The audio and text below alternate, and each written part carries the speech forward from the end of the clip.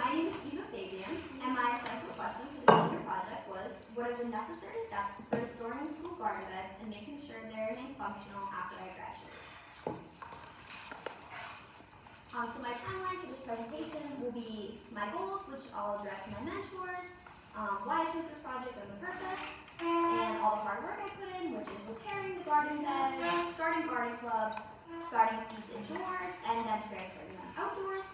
The results, which are the successes of my project and the failures, and also just some personal reflections on it, and then future plans for how this project could be continued or how it could be expanded on. So the first step in this is my plan, which was from May of last year to early August of last year. The purpose of this was to have success where others have failed, which Ms. Cheney has tried to repair the garden beds a lot of times, but due to, at the end of the year, the dissections and all the finals, she's never really been able to successfully do it. And then also have some post-graduation care, because again, these have been taken care of in the past, but because of people leaving the school or graduating, no one's looking after them now. And then I also wanted to bring life to our community and the courtyard and just make it a more enjoyable place to be.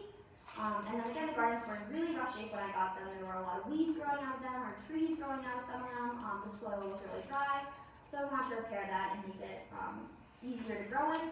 And then I chose this because home gardens are enjoyable. I've had home gardens for the past few summers. That is a tomato I grew. It's a little misshapen, but it looks okay. Here are pictures of the garden beds before I got to them. You can see on the left, that was like a really big tree growing out of it. We had these branch cutters. And then on the right, it was just like a really big dead weed. And again, we had to use branch cutters because it formed some pretty solid roots. And then on the bottom, you can see it was just really overgrown with green, which wasn't necessarily a bad thing, but we wanted to make sure that they were all had a clean palette for planting. My mentors for this project, I had two. My first one was Arthur Fraser. He is a member of the Mills Garden Club. His wife is actually co-founder of the club. He has also had previous work with the school, which is how I got in contact with him. He worked with Mallory Doyle and her Girl Scout troop to build raised garden beds at Clyde Brown, or it used to be Clyde Brown. He's been a gardener for 50 plus years, and then we communicated through email and later on in person. And then my second mentor was my dad, Mark Fabian, which is the picture of him. I chose him because he was a landscaper for 10 plus years, as well as having a personal garden in our backyard for the last 10 years. We obviously met in person because we lived together. And then he helped me before I asked him to be my mentor by helping me repair the beds, and it just felt like the next logical step to ask him to be my mentor. My second step in this was all the hard work I put in, which was through August of last year through May of this year. First step in this was repairing the beds. I got soil from the Mills transfer station, which is what Art suggested to me. It was free to get, so I just went there, filled it in the back of the pickup truck, brought it to the school, and used wheelbarrows to put it in all of the beds. I also got rid of all the weeds and tree sort of things in the beds. I got help from my dad. We used hose to get rid of all the little weeds, and then branch cutters to get rid of the bigger trees. And then leaves, one of my research reports explained that getting leaves during the fall and cutting them up and then putting them on the garden help keep the soil warmer during the winter for bulb vegetables and break down into nutrients over time, which would help plants grow more successfully in the beds in future years. And then I also chose to plant down landscaping fabric, which helps keep weeds down during the summer and keep soil safe throughout the winter. This was the suggestion of my father to do, and the garden club actually helped me put down the landscaping fabric. Here's a picture of before, so you can see a really big weed growing out of it, and then after, they look much better, I think. So garden club, I went to the club fair for this. I had a poster board and a piece of paper where I asked for everyone's name, their email, and what lunch they had on F days. I ended up getting 13 signatures, and while not everyone showed up, it was nice to see that there was still an interest in this club, maybe for future years. Thank you, Mr. Bigelow, for encouraging me to take the pictures.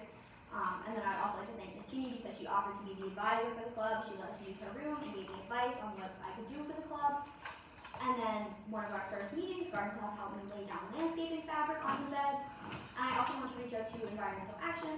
I reached out to them a few times, and asked them if they wanted to take care of the beds, and while they politely declined, I still appreciated getting to know them a little. So first thing, or one of the things I did was plant bulb vegetables, garlic, and daffodils. I planted these in November, and then they stayed dormant under the soil throughout the winter and bloom in spring without me having to do anything. They do this by retaining nutrients in their bulbous shell, which just allows them to stay safe. Then indoor planting, I got seed starter cups from Home Depot, and I had to replace the soil because at first the soil that they came with was really dry and wouldn't absorb any moisture. The water would just pool on top for days. But once I replaced the soil, they worked out really great. So in March, I planted mint, tomatoes, chrysanthemums, and rubescum. Chrysanthemums and rubescum are flowers. And then in April, I planted squash, marigolds, and lettuce. Then on May 5th, I transferred the plants outside during the senior showcase. I directly planted strawberries, carrots, and pumpkins because those seeds are perfect to go in the ground and then will bloom over summer, or like pumpkins will bloom late in fall. Otherwise, I just put the seed cups in. I cut through the landscaping fabric using a knife, and then dug a hole about 2 inches deep for each of them, and then planted the seeds or the seed cups, and then covered them lightly with topsoil. Here are the beds that I ended up doing. I did 2 beds of just daffodils. I had squash and marigolds in one, garlic and strawberries in another, tomatoes and carrots in one, and then pumpkins and lettuce. Pumpkins and lettuce weren't my first choice, but mint ended up not sprouting, but they work well together. All these plants were chosen because they aid each other in growing, which is very good to know. And then you can see in the middle, I just have a few pumpkin seeds in the hole. So now the results of my project, which was from late April to now, the growth and survival of all the different seeds. The garlic did not end up growing. By the time I got there was one long root growing out of each of the bulbs, but it was dead and shriveled up and brown. So I'm not totally sure what happened, but I'm guessing it was because of the really warm winter. It grew and then a frost came and killed it. Daffodils worked out great. Those bloomed and bloomed beautifully. It looked like all the ones I planted ended up working. Lettuce really worked. It was a little small by the time I transferred it, but I think it will continue to grow in the beds and get better. The mint, none of the mint seeds grew. I'm guessing it was just a bad batch of seeds because I planted a bunch of seeds and none of them ended up growing. So I'm guessing it was just the seeds weren't great. Tomatoes, all of those worked. It seemed like all of the seeds I planted came up. Marigolds, again, seemed like all of them came up perfectly. Squash, I think squash was probably one of the biggest successes. It had really strong roots and really big leaves, so it seemed to work out really great. Transferring it into the garden really easy. And then rubescum, none of it grew. And chrysanthemums, I had about 2 that grew, and I felt like it wouldn't make sense to only put 2 in the beds, so I ended up not transferring them into the beds. Some successes would be that the beds are in much better shape. They're set up to have the seeds survive during the summer and continue to grow. And then I also found a bunch of research for the future for whoever chooses to take on this project after I'm gone. Failures, obviously only about 50% of the seeds sprouted, which wasn't really anything I could avoid because I planted numerous amounts of each seed, so it's not like just 1 cup didn't survive. I think it just had to do with a bad batch of seeds, and by the time I realized that, there wasn't really time to start more seeds. Garden club, it never really took off. I didn't have anything for us to be doing during the winter. And then by the time the spring came around, no one was really interested in joining the club. And then watering the gardens has been really difficult. I've had to go into Miss Haggerty's room to get the water because there's not a direct water source out there. Just a personal question. I'm overall really happy with how it's turned out. I really like being able to see my hard work actually have a success. It's really nice to go out there and be like, oh, so this is the result of all the hard work I put in. I can see it directly in the plants. And then I also gained a relationship with my mentor, Art, and the Mills Garden Club, which I think was a great opportunity for the future. If I was interested in joining it, I formed some great connections there, and Art was a really great guide throughout all this. And then I helped bring some life to our school, and in the courtyards, I went out the other day and saw a lot of people sitting out there, and it just felt really nice to look around and see the life growing around them.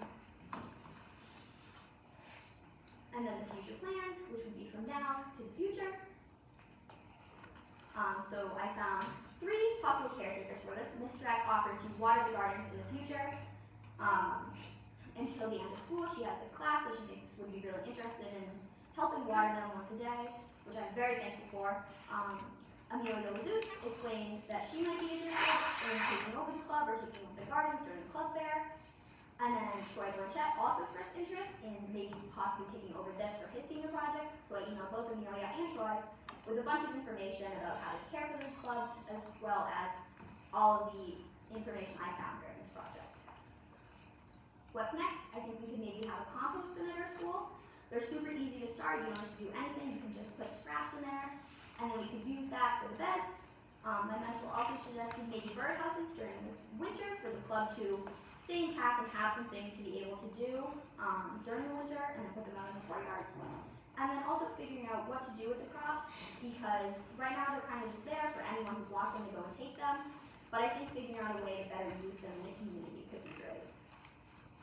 Some final thank yous to Arthur Fraser and Mark Fabian for being my mentors, Miss Copese and Miss Boise for being my in-school STEAM Scholars mentors, Miss Cheney for being a STEAM Scholar mentor and also advising the club, Miss Phil Brown for reading over all my essays and helping me through this project, Austin Jerome for helping me repair the beds, the garden club members for their continuation and helping me and showing up to all the meetings, and Mrs. Streck for offering to water the gardens.